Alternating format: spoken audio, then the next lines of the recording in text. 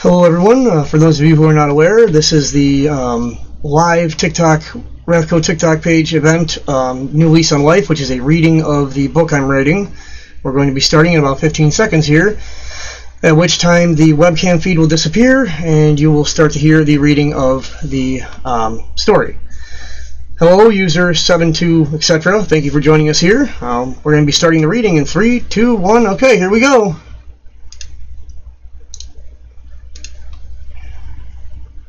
Time for the reading.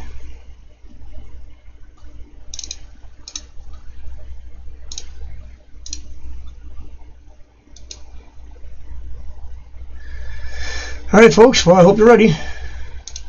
Here we go. Chapter 1. How it all began. May 1998. It was a hot summer day in June. A tired working young man stepped out of the local homeless shelter in downtown Burkesville, a tiny town of about only 1,500 people located in upstate New York. The man rubbed his eyes as he began to pat his pockets, already hunting for his next fix. His name was Craig, and he was a drug addict.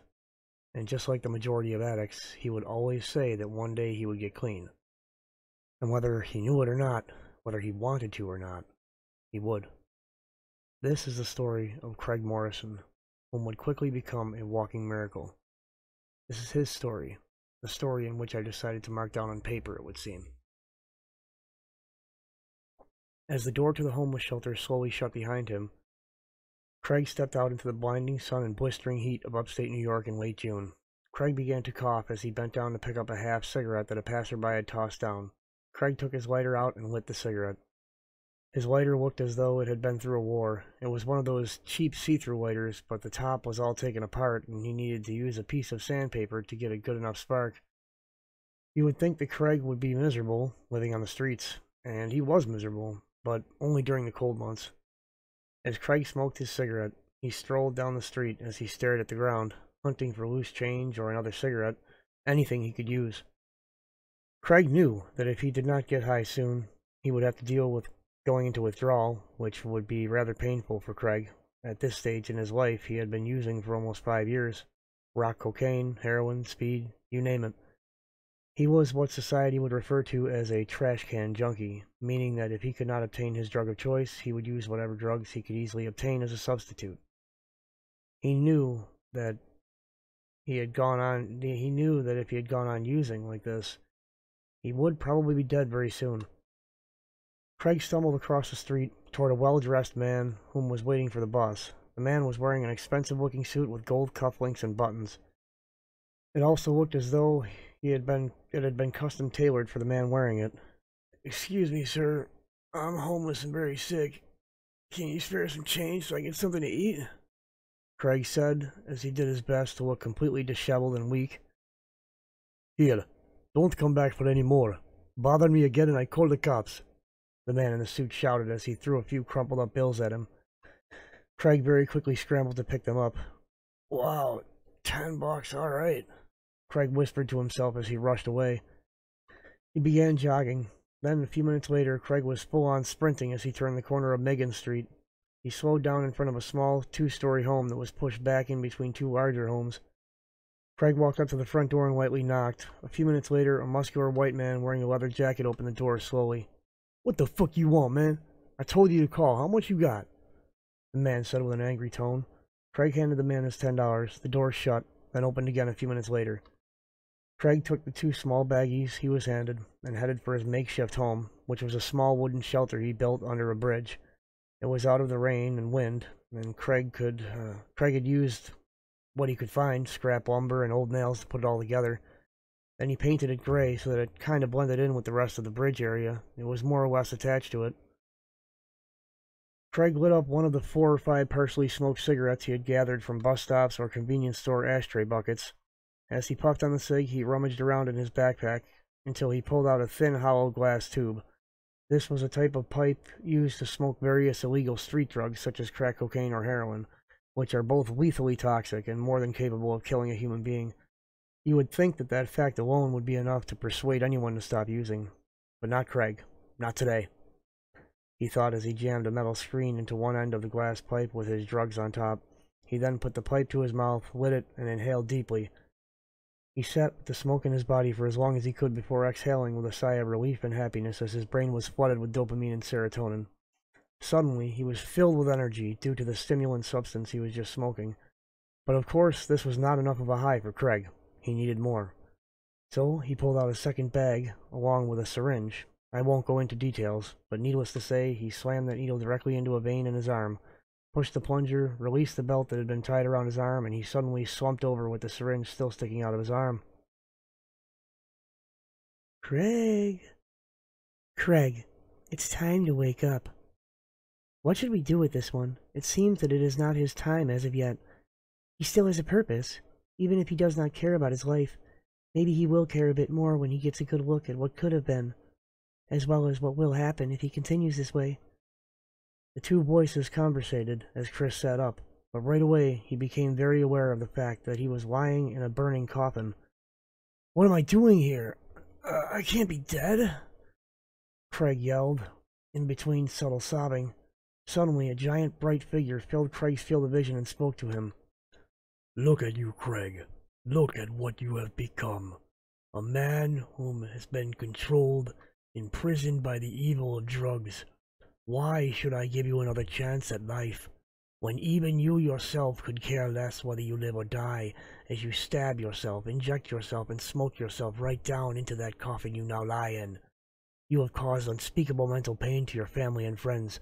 All of the people whom love and care for you the most have been brought to tears by your selfish actions, the way you steal and cause pain and lie over and over again. So you tell me, if I were to give you this second chance, you tell me, what would you do with it? As if I do not already know, Craig Morrison. I will grant you this chance, but remember this.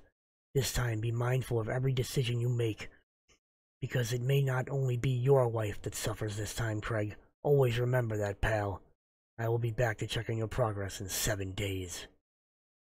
Before Craig could reply or do anything at all, whatever this being surrounded by bright light was that appeared so suddenly was just gone just as quickly as it appeared. Craig's eyes shot open as he quickly sat up and tossed the rags and old torn blanket off of himself. Craig began to calm down, realizing it was only a dream. He would breathe a sigh of relief as he rubbed his eyes and grabbed a cigarette from his bag of butts and lit it up. He did not want to admit it to himself, but he felt different all of a sudden. Usually, shortly after waking up, Craig would have to get high on something strong, or else he would risk going into withdrawal, which would make him very ill and unable to function. But he had not used anything yet, and he felt fine.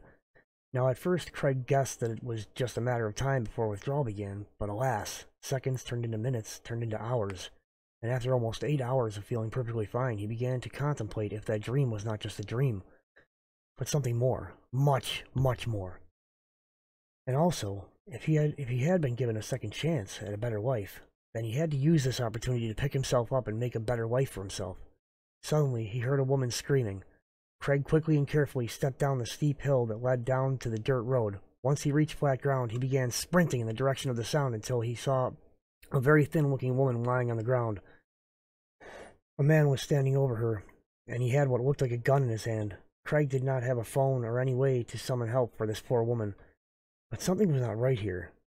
Why am I not terrified of this man? He has a gun, Craig thought to himself as he decided to begin walking toward this man. Now, Craig was a fairly thin guy. He had some muscle, but this gunman, he was easily over 200 pounds, and by the look of him, it was mainly muscle. Hey, leave her alone, please, Craig shouted. The gunman slowly turned to look at Craig. You gotta be kidding me. What the hell are you gonna do, skinny little punk? The gunman shouted back as he started to take a step toward Craig. Okay, what the hell is going on here? This man has a gun. He is approaching me, but I'm not afraid at all. What's happening to me? I feel as though I'm being taught or something. But what the... Craig thought to himself as he snapped back into reality. Everything was moving slower than it should have been. Craig watched the gunman raise the semi-automatic .45 caliber handgun. As it was about to be aimed square at Craig's forehead, Craig heard a voice quickly say, "Grab the gun with your right hand." Without a second thought, Craig's right hand bolted forward and grabbed the top of the gun. He depressed the locking bar and lifted the slide up and tossed it to the side as his left hand came up and released the magazine. He then dropped the gun as it was now completely disassembled. As he looked up, the gunman threw a punch that struck Craig in the side of the head, but Craig felt nothing. His head did not so much as flinch. You will be judged for your sins one day, young man. I do not wish to harm you. Leave now and never touch this woman again, or I will send you straight to hell, you bastard. Do you understand? Craig shouted so loud that the windows of a nearby parked car shattered. The gunman just nodded as Craig shoved him down and picked up the woman whom had passed out. He then headed back toward his little wooden crate by the bridge. The woman swung over his shoulder. How the hell did I do that? Craig said out loud to himself quietly. Ladies and gentlemen, this concludes Chapter 1 of New Lease on Life. I hope that you all enjoyed. Please be sure to like and subscribe, turning on all notifications for my 2 YouTube channels, RathCo Gaming and RathCo Outdoors, and be sure to follow us here on RathCo's TikTok page called Robbie Rath. Second chapter will be soon to follow. Thank you all so very much. If you want to donate, we can take donations on Cash App. It's a money symbol in all capitals, ROBERTDRATH. We're out of time, folks. Later.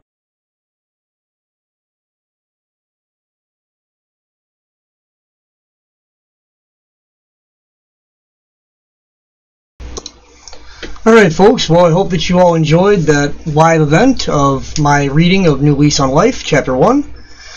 As I said, anyone wants to hear Chapter 2, do not worry. I will be announcing the live stream, which I will be reciting Chapter number 2. I'm still in the process of writing it. And I hope you all enjoyed, and as I said, for those of you who missed the live stream event, you can see the recap of this on the RathCo YouTube channel called RathCo Gaming. Thank you all. I consider each and every one of you to be a member of the RathCo family of gamers and friends. You all have my love and respect. And until next time, thank you all so very much for watching. Thank you for all your support, and we'll see you on the flip side. Later.